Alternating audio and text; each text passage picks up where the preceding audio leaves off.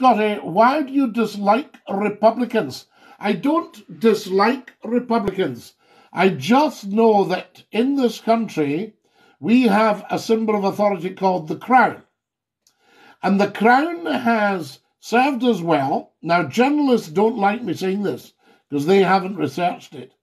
The Crown goes back 2,347 years at least. It's an Irish Celtic thing. So it's a little sad that the Irish Celtics don't have a king. They've got a president who I'm sure is very nice. And a Taoiseach, there we are, who I'm sure is extremely good. But they're missing out on the crown, and there is an Irish crown. And Arthur Griffith, I think it was, who founded Sinn Féin, was a huge monarchist. Yeah? You see, isn't it interesting? You'll get your history from Scottie McCLUE.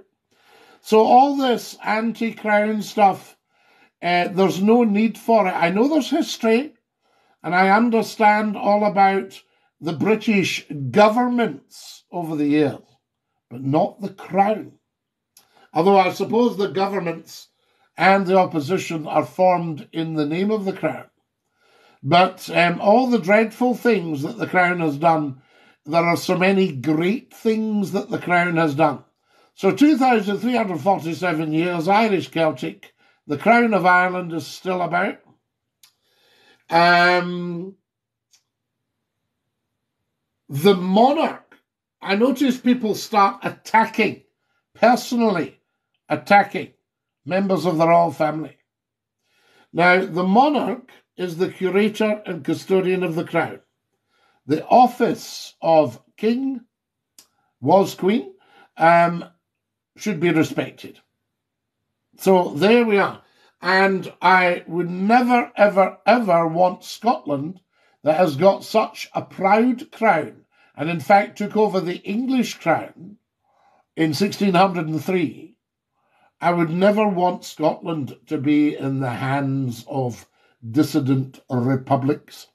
So every single nationalist, if you're genuinely interested in independence, follow the crown, get behind the monarchy. And then that's that sorted, and then you can look at the political side for an independent Scotland.